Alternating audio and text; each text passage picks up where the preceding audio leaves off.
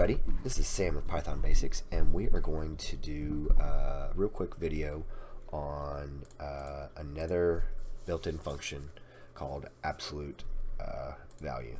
So let's do a famous wrong way, and then you'll get to see how nice and easy Python makes things for us. So I'm sure you guys have experienced already in math that there's going to be times where you just need to know the distance between numbers, points, wherever, and you don't care if it's positive or negative, you just need to know the distance. So alright, here's a perfect example. Let's say x is -4 and we want to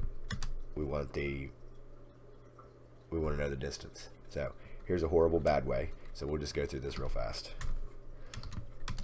Gotta be greater than 0, and then print x, because that's fine, and then else print what? It'll be the negative of it. So let's see if I did this right. X. Let's run this. Sorry, I got a little bit of a cold. Alright, so 4 on the number line. -4 is 4 away from that. So, alright, wasn't a pain, wasn't that big of a deal, but still, that's a lot more than this. And you might have guessed, as you see right there, this is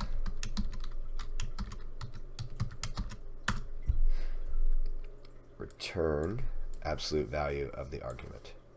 So ABS, and we do X. Actually, no, let's put a math in there.